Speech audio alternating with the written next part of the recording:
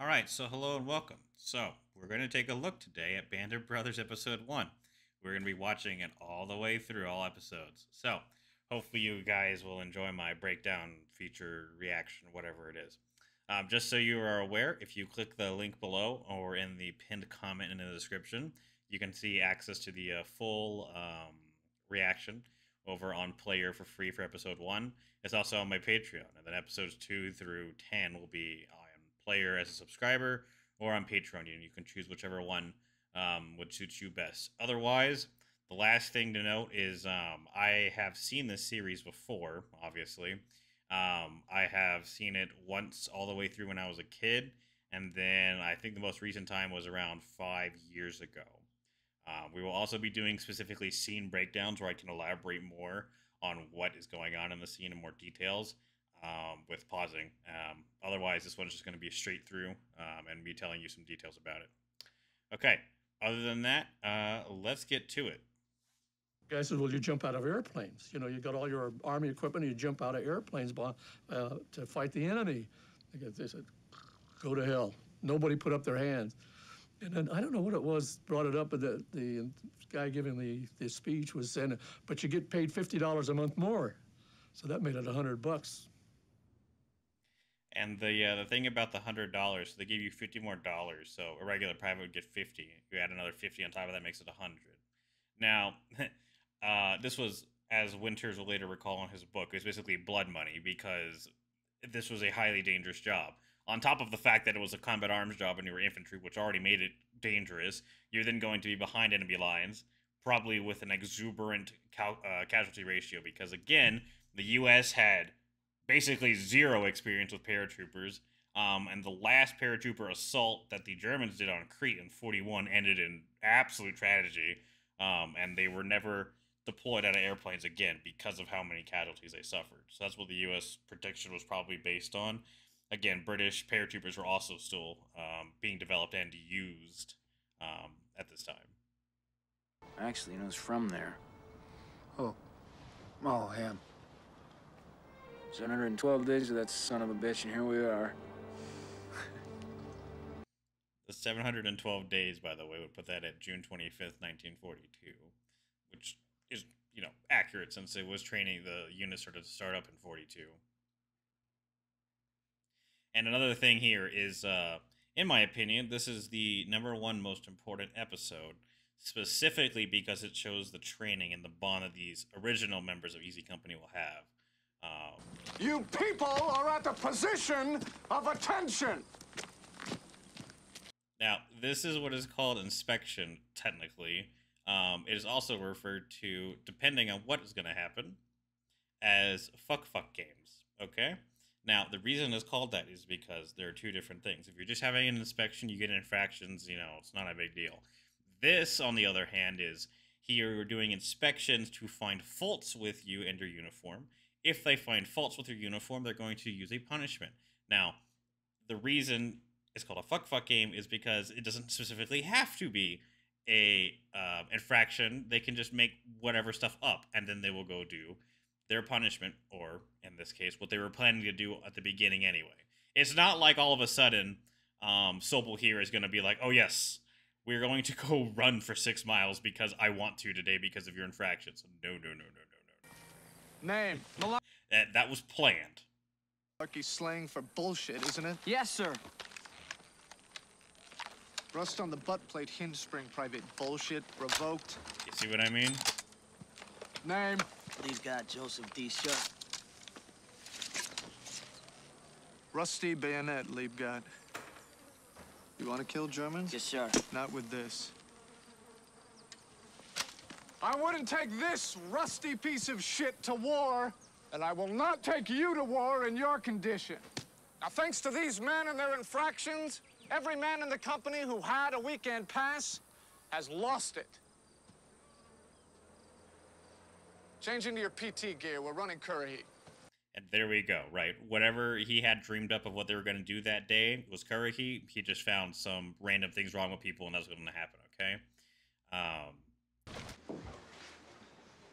I ain't going up that hill. Hey, Connie, what are you thinking of? Blouse in your pants. Shut up, Lon, all right? He gigged everybody. Yeah, well, you should know better. Don't give him no excuses. Excuses? Why don't you come here, look at these trousers, get down, and you tell me if there's a All crease right, on let's them. go on the road. I actually agree with Percani here. Not with Lawton, because he ever gonna find stuff wrong with him either way. It didn't matter, okay?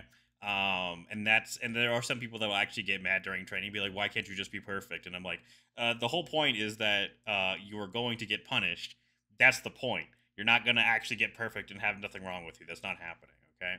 Another thing I'd like to point out with the 2-day pass thing that Sybil was talking about there was that these guys have already gone through basic training. They've already gone through infantry school. Now they're at the paratrooper school, which usually lasts 3 weeks or whatever it did during World War II. Okay. Now, when this happened, this is a training school, so that means your weekends are technically free.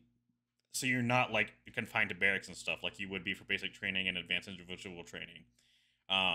That's what separates airborne school from other basic training and advanced individual training. Now what company is this? Easy Company! Now what do we do? Do not help that man! Do not help that man! Do not stop! Now that's just Sobel being a dick, because you don't leave anyone behind. Never. Ever. Even if they're the slowest person, even if they're carrying the most weight, doesn't matter. You all finish. You start together, you finish together. Come on, you can make it up there. Come on. Come on, Allie, let's go. Come on, Currahee. Christensen, come on, reach it down there. Come on. There we go. There's Winters being a real leader right there. We are coming on 23 minutes. That may be good enough for the rest of the 506, but that is not good enough for Easy Company. Now you see how Winters actually was the first one up there. He was the PT officer for the whole company, and maybe even battalion. And he was really athletic in his youth. So now, and that will come up later in later episodes, especially when he does the Crossroads episode and how fast he runs. That's just because of how actually fast he was. Why are you here, Private Gordon? I want to be in the airborne, sir. I don't believe you. Why are you here, Private Gordon? I want to be in the airborne, sir. You have 50 minutes to the top and back, and I will be watching you. What are you waiting for?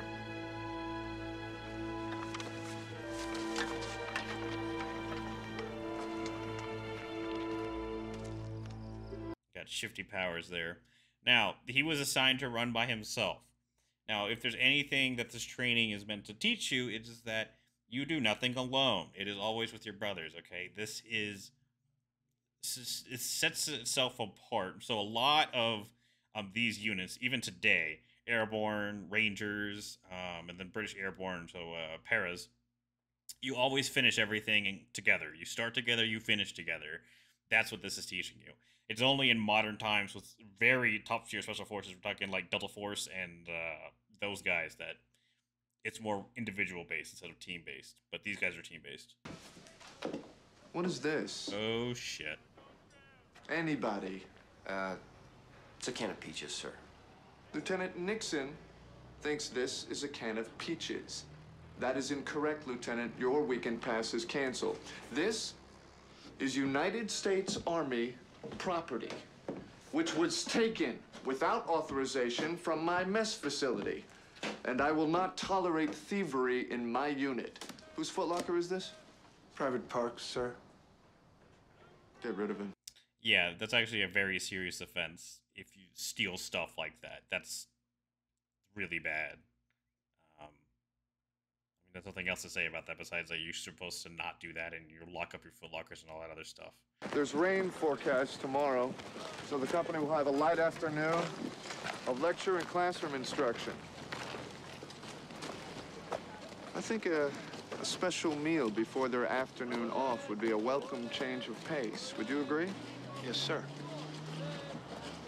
I like spaghetti. And that's Sobel planning out what's about to happen here, okay? He planned that stuff out.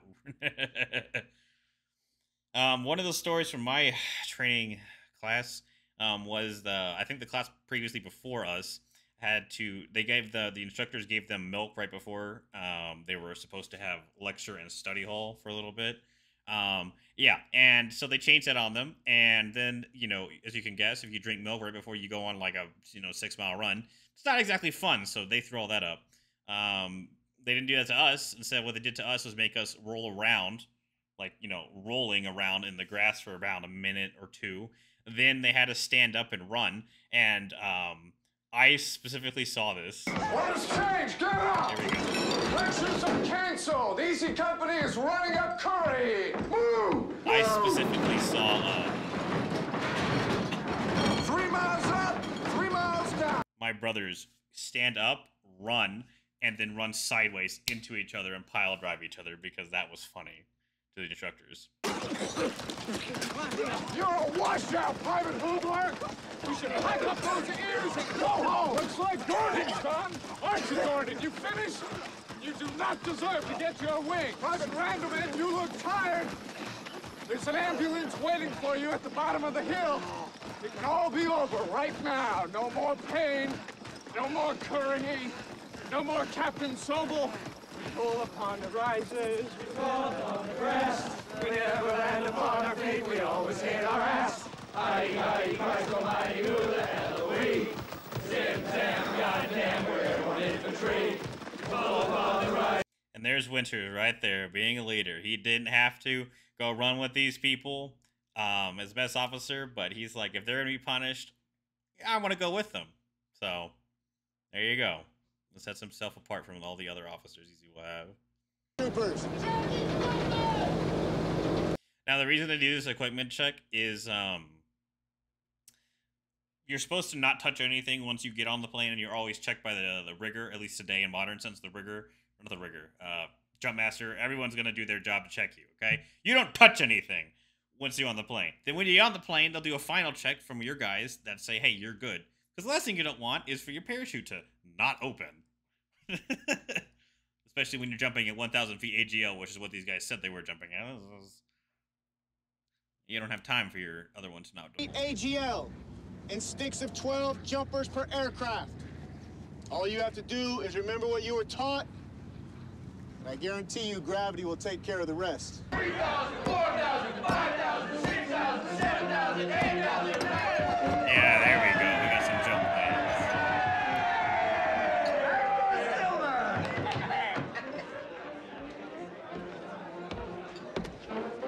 And then they get their famous jump boots, okay? Now, these jump boots, set the paratroopers apart, right? Along with their airborne wings. So, depending on, it's basically just to show that these guys are set apart and they've done a little bit more training than the rest of the regular guys. So, for example, I'll put my whatever up there. The thing that set me and my brothers apart was our blue and yellow cords that we got to wear and everyone else did because of the training that we went through that was, extra on top of whatever else everyone had set to regularly do. And then I also got my photo up there of me training the next class for the one time I did that. So, oh my god, here we go. It's Sobel and commanding. Betty.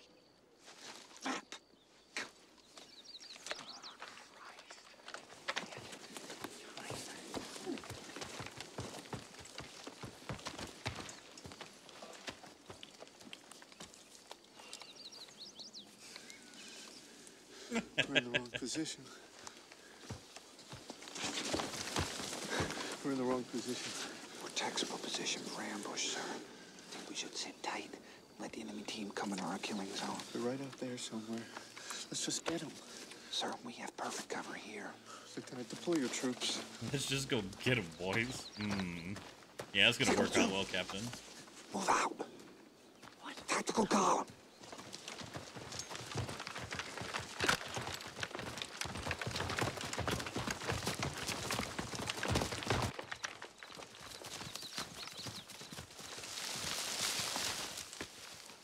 Yep. They're not even in formation. They're just kind of walking in a gaggle together. Captain, you've just been killed, along with 95% of your company. Your outfit? Easy Company, 2nd Battalion, 506. Leave 3 wounded men on the ground and report back to the assembly area.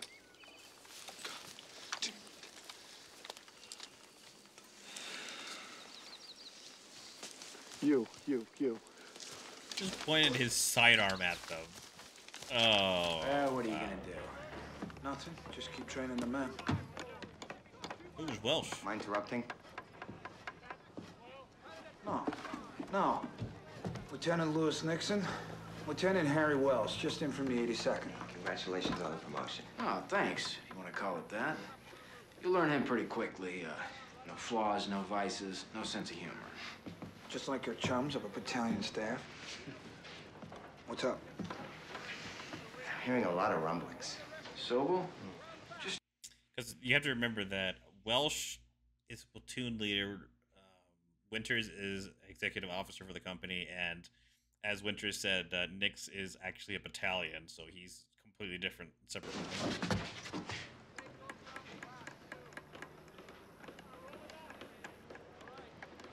Which is why they're scared shitless right here. Second platoon ready?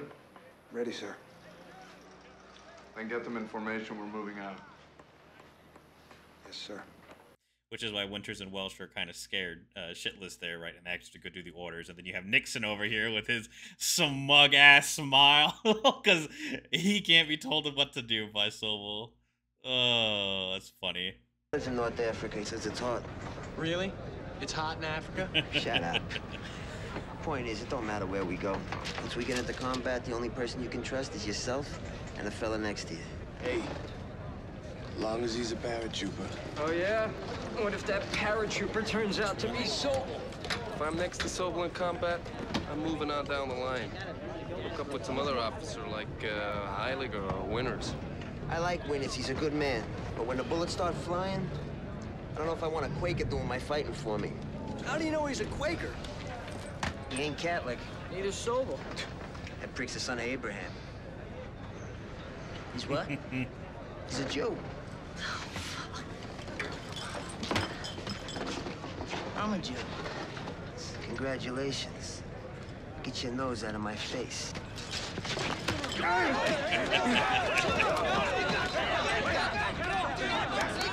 You know, I actually fought one of my brothers for less because he tried to capture a damn guide on in my room, and me and him threw hands for about a good 15 minutes. Just over that, so I'm not really surprised that would happen. It's all good fun, by the way. Totally. Hey, Sobel, do you want me to paint a big red target on your back too that says "I'm an officer, please shoot me" with that coat on? There should be no fence here. Tipper! Give me the map.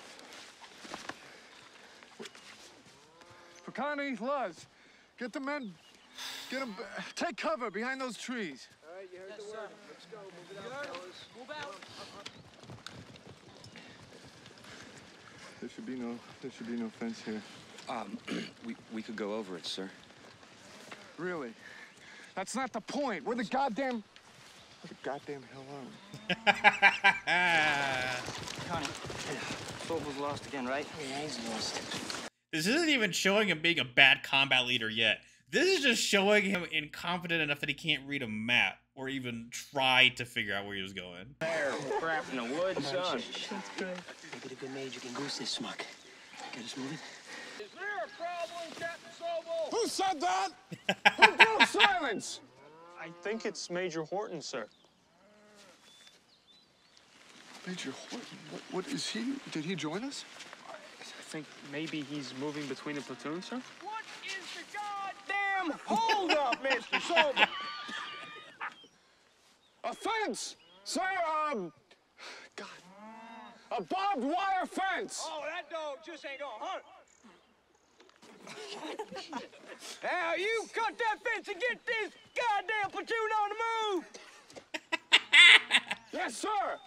For the private on the left knows it's fun inside of him. Oh, my goddamn wire cutters. Totally would not do this, but Sir, without it'd be funny if you did. It totally would get you an Article 15 if you did. But they found out, but they don't know how to find out. Lay down a base of fire. Who was the idiot who cut that man's fence? I was ordered to, sir. By who? Major Horton, sir. Major Horton. Yes, sir. Major Horton told you to do that. Yes, sir. Major Horton ordered you to cut the fence. Yes, he did. Major Horton is on leave in London. those cows out of here. Love Colonel Strayer's tone. Oh, that's great. That's fantastic. With Captain Sobel's compliments, sir. Lieutenant.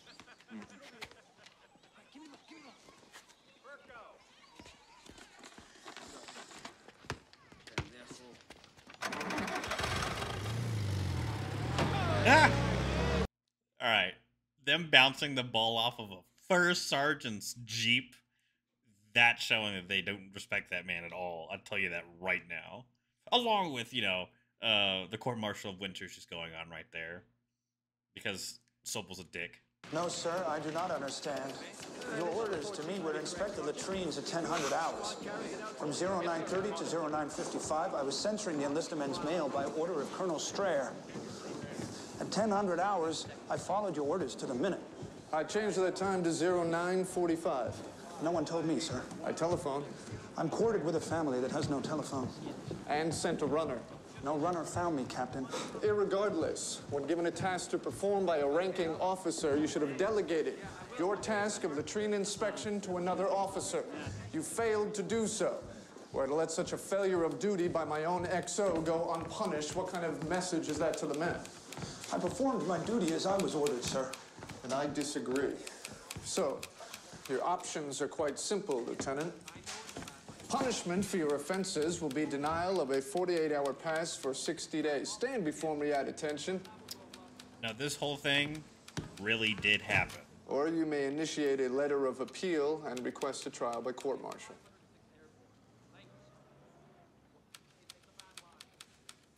You spend your weekends on the base anyway, Dick. Be a man, take the punishment. Now, Winters right here is going to take the court-martial, or at least go to trial. A court-martial is like a really big deal if you're an officer, okay? That's like a career-ending decision if you're found guilty on the charges.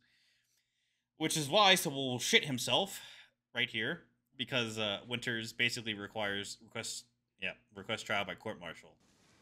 I request trial by court-martial.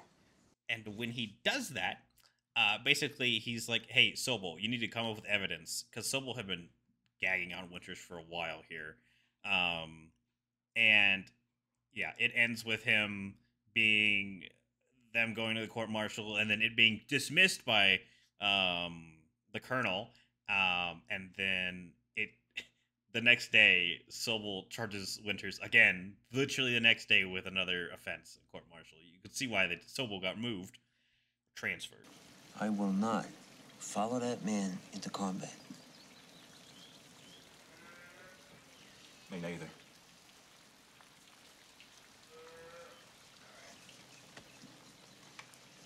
Let's do it. Now, this event really did happen. And yeah, this is mutiny, straight out. And the offense for this is you can be shot for this. World War I, there was a lot of shootings. In World War II, less so. The U.S., I think, only shot one person that I know of during World War II. The rest, again, were sent to prisons, right? But other lesser stuff. Ought to have you all shot. There's nothing less than an active mutiny while we prepare for the goddamn invasion of Europe. Sergeant Harris? Sir. Turn in your stripes, collect your gear. Now, as he said there, Sink said, I'll have you all shot. Now, he's a World War I man, and that happened a significant portion of the time, the French, British, and American armies during World War I. So his threat right there is not it's not like a little kind of false statement that he would make. No. That's a big thing.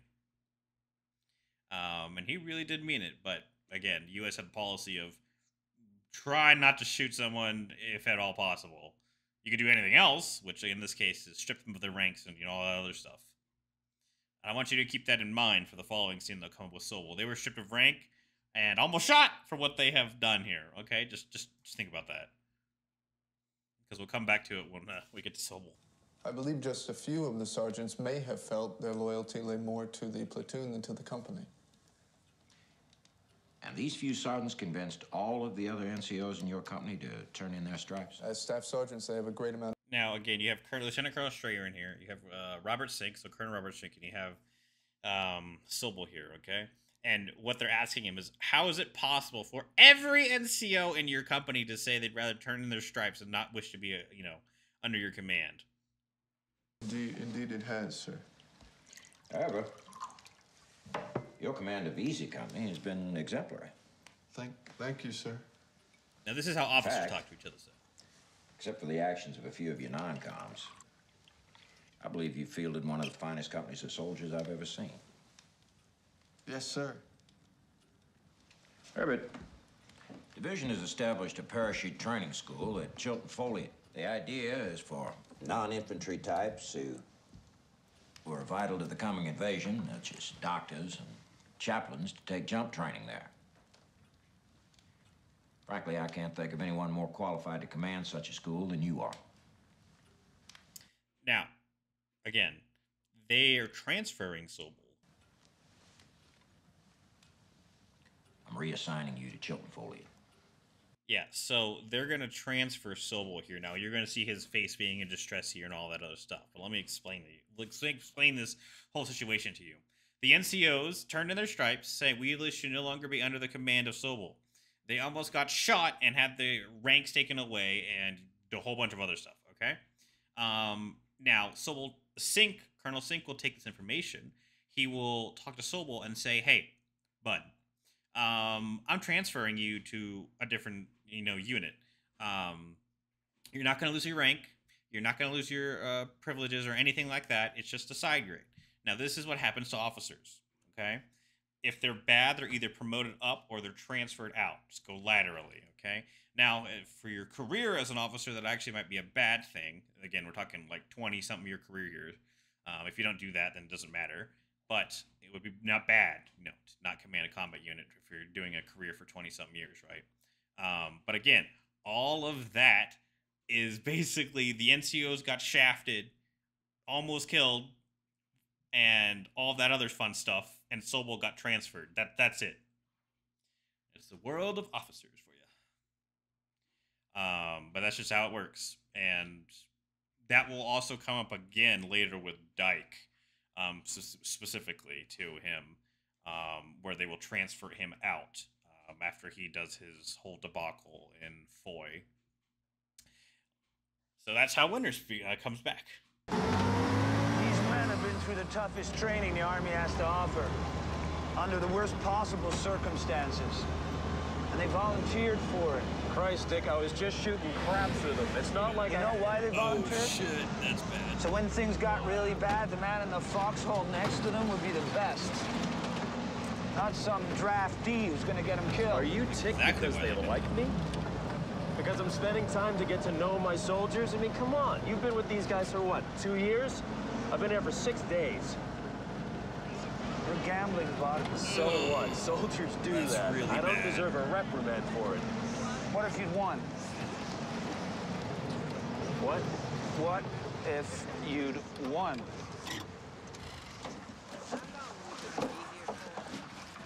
Never put yourself in a position where you can take from these men. Okay, let me explain why Winters is mad here, and rightfully so. Now, I didn't understand this when I first watched the series, as a kid. I was like, why is he mad at him? Gambling or something. It breaks down like this. He is gambling with people in his own platoon, so the enlisted men. You are not supposed to do that at all, okay? Gambling with other officers of equivalent rank or just, around the company level, that's fine, okay? You can do that if you want to be hush-hush about it and all that stuff. That's fine. But you're not supposed to fraternize with your enlisted soldiers gambling, okay? There are other ways that you can do that. For example, what actually happened with Winters, I think he wrestled one of the platoon commanders, and that dude got hurt, and then Buck had to come in.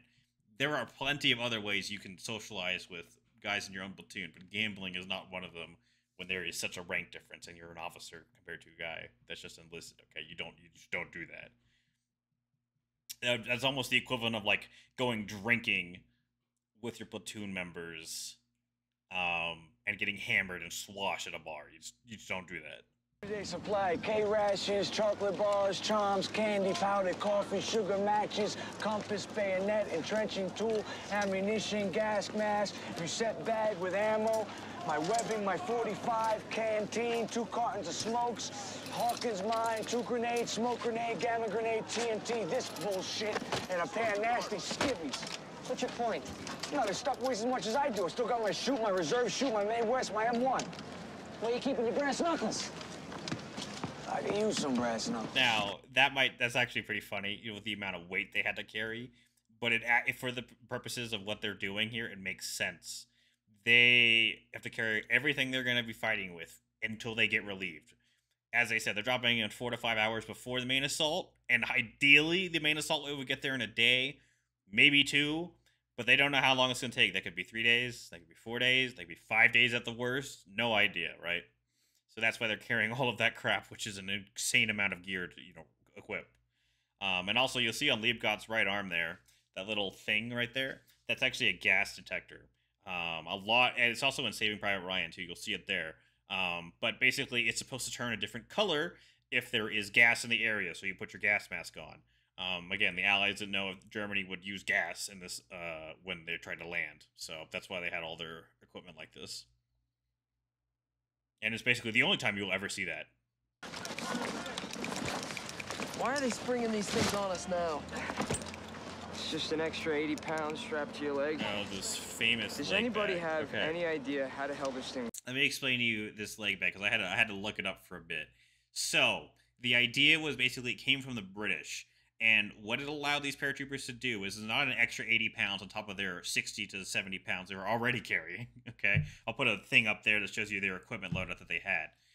But that leg bag was actually supposed to be used for all of that stuff to be attached to their leg. And the reason it's like that is so that when you jump, even today, you do this with a rucksack now on modern day side. But back then, you would jump out of the plane, you would have this leg bag, you would kick it off, and it drops it down 15 feet below you, so that you ideally could kick the weight out right before you landed. It would hit the ground, and then you could land without having, you know, an extra 70 pounds on yourself and potentially breaking your leg, okay? In modern days, now it's a rucksack that you kick out right before you land, drops 15 feet, hits the ground, you hit the ground, okay? That's the idea. The problem was these leg bags, most of their equipment was stored in there, and then it didn't go very well, and it went bye-bye. And that's all of their gear go bye-bye right before they land. So, it's kind of bad. Which is, I think, pretty much exactly what happens to Lieutenant Winters in Normandy. So, this is the actual day they go. And from what I heard, he's also wearing patch 6.7 on his thing, which means probably stick 6.7. Because you can't fit an entire platoon on a single plane. So, 6.7... 6.8, 6.9, 6.10, 6.70. Now, what I was talking about here with the time is that it may seem like it's like broad dawn here. It was actually summer when this happened, and it means the sun doesn't go down until, you know, like 9 p.m. Like here down in like Lubbock, Texas, the sun literally doesn't go down until 8:50 p.m. Okay, so in England, it didn't go down until like late. Almost pretty much at night, right? And then they still have to travel all the way over to France and then jump out. And this is just them getting ready. They're not even leaving yet. Now, there's some famous, I think, photos of guys pushing people, and I'll put a photo up there. But yeah, they literally were that burdened down with equipment that they had to be pushed into the plane at this point, and also helped up. Easily, if they were at least 150 pounds, they were easily pushing 210, 220. Easily pushing that with the amount of gear they had on. Not even that's just before the parachutes, too. So, they were just waddling in on there. That air signal is making me loopy. That's true. I've been on a lot of C-130, surprisingly enough. But, man, those air sick pills that they give you, man, I swear... I never took one, and I've seen people take them and then immediately like start throwing up. I don't know, but again, these guys have also never been in planes before. Well, these guys have been in planes before, but not, you know, it's not like a air today where, you know, you have like commercial air traffic where, you know, everyone flies basically. It's like back then it's like, oh yeah, flying was a flying was a novelty back then. So this could get airsick. It's also a long plane ride, so who knows? Ooh, okay. So last thing here, because music, I can't show the sound anyway. The Normandy invasion stripes with the white and black on the planes. Okay, so this was specifically this right here. These were used on Normandy for all aircraft. Okay, they were told to put them on, I think June 5th, or notified like June 4th, and then there's a 24-hour stand down. So they had those 2 days. And the reason they did it at the very end, like they didn't plan this out a week ahead, was because they didn't want the Germans to find out that they were using this and then put it on their planes, so that they could, so the German planes would be mistakenly identified as friendly when they weren't. So that's why they were painted on in like 24 to 48 hours on all planes. Every single, there's like over 100,000 planes that were in England. It doesn't mean they're all used, but that's a lot of planes that was painted on. And the whole thing is basically all ships don't shoot at you if they see the black and white stripes. All aircraft know that if they see an aircraft with that marking, it's friendly. Because again, there's hundreds of different types of aircraft that were being used, right? It's like I don't know all these 100 types of aircraft, especially when I'm looking at it from a far distance, whether they're German or not, right? But I can see black and white. Yeah, that black and white stripes, that means it's friendly. So that's why those are painted on. Here we go. The invasion of Normandy. That would have been a real sight. If you could actually see the invasion fleet with all those planes above it, that would have been a sight. Soldiers, sailors, and airmen of the Allied Expeditionary Force, you are about to embark upon a great crusade towards which we have striven these many months. The eyes of the world are upon you.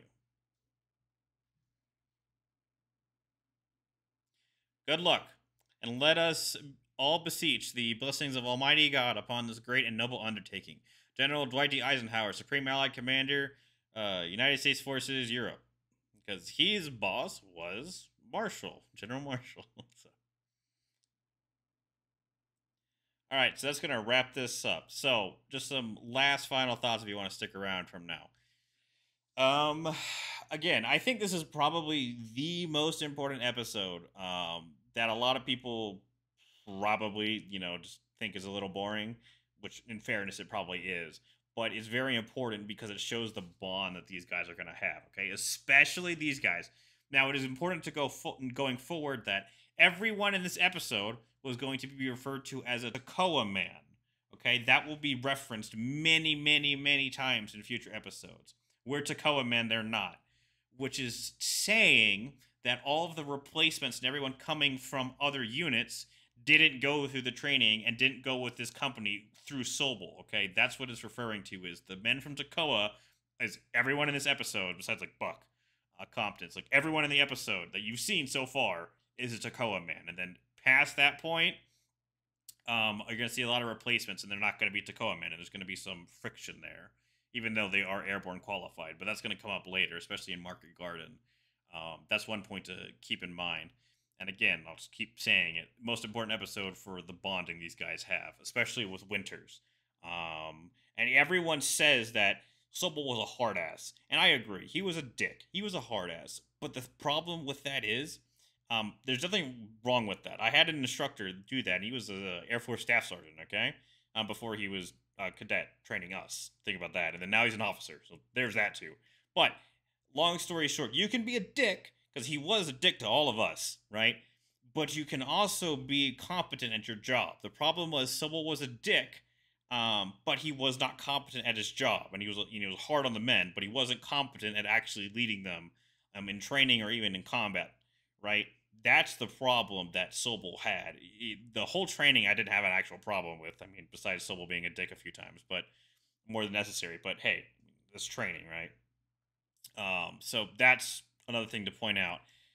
And hopefully I was able to break down enough the dichotomy of the officers and sergeants, the NCOs. It will come up again a couple of times throughout the series, but it's important to remember that there is that distinction, okay? There's going to be like Nixon and Winters, like, in case some people aren't familiar, those are officers. You see those little bars, and then Winters will get captain and other things, and I'll point that out later, but those are important distinctions because Nixon and Winters are basically best friends, right? And they're officers. And then there's other officers. Buck is an officer, and all that other stuff, right? And then you have the enlisted guys that will be bonding with other enlisted guys. Like, you're never going to see Winter's like fully bond with other Easy Company men. It's not like he didn't have friendships with them, right? Or not none of that, right? But he's not going to go drinking. He's not going to, joke around a lot with them. And that's going to, you will actually see that a lot in Band of Brothers. But I just thought I would point that out because that will come up significantly in the Battle of the Bulge and a little bit before then. So, all right. Hope you guys liked my feature breakdown and all that other stuff. Please leave in the comments all of your questions. I'll try to answer them. And then we'll have other guys will probably answer them because, again, I don't know everything. I've only, know so much, and a lot of people will know a lot more than me, right? And it's all collaborative effort, right? And through many years of different collaborations, we can all learn together, all right? So hope you guys like this, and hope you will stick around and watch the other scene breakdowns that I will do later, okay? Otherwise, I will see you next time for Band of Brothers Episode 2. A reaction for that. And again, the full reaction is down below for free on Player if you want to go check that out. All right. See you guys for Episode 2.